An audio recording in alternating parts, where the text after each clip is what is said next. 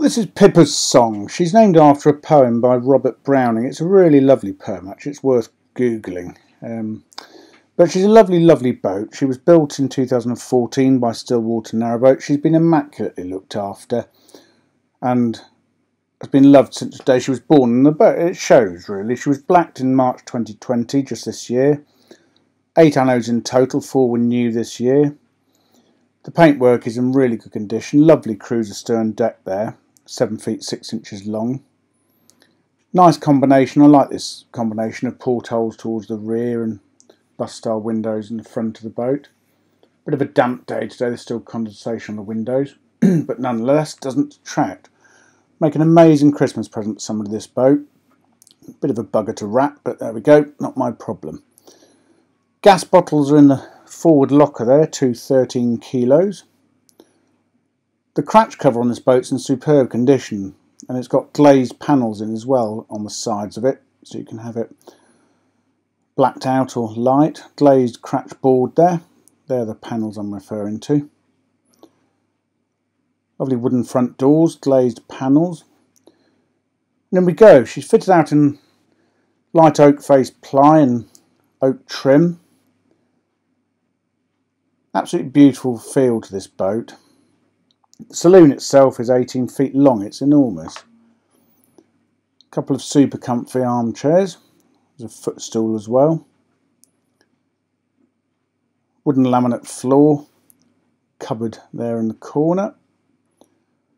And there's a view onto the well deck from the saloon. The stove itself is a Morso Squirrel multi-fuel stove. Head height on the boat is 6 feet 6 in the middle. All the lighting is LED.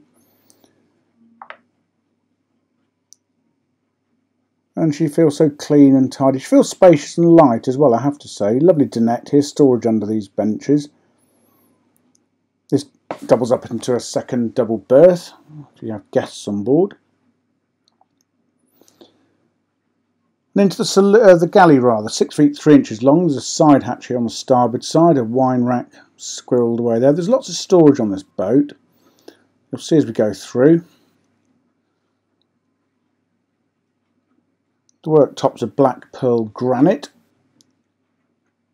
There's a microwave here and a bread bin, and underneath that is another very good sized cupboard actually.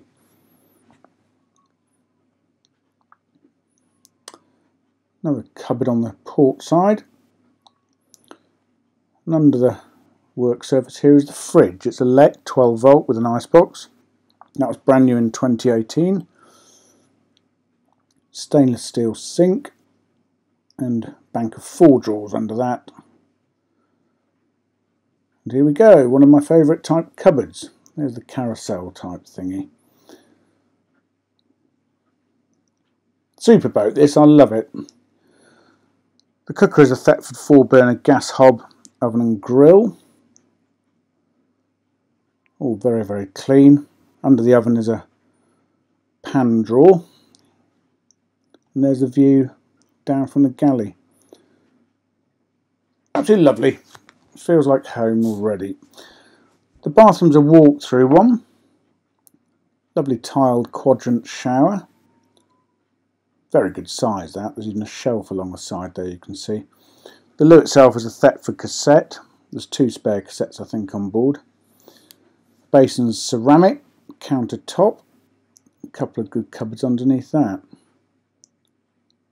There's a mirror all frosted up. It's really cold today, everything's a bit damp. The heating on board, you saw the radiators there, were Basto Thermotop C diesel fired central heating system. The bed itself you saw there, 4 feet 2 inches wide, 6 feet 4 inches long. 3 really good sized drawers underneath.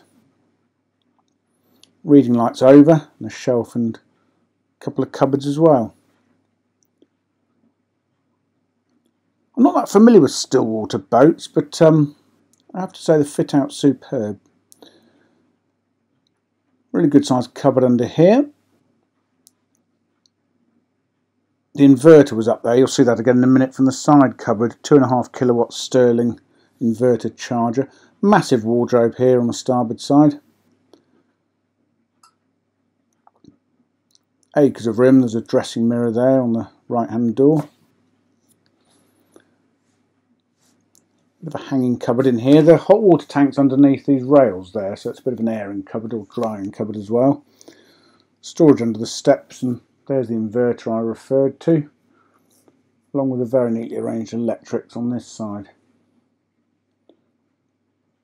There's the stereo. It's a Sirocco CD player. Out onto the whale deck. Sorry, stern deck, not the whale deck.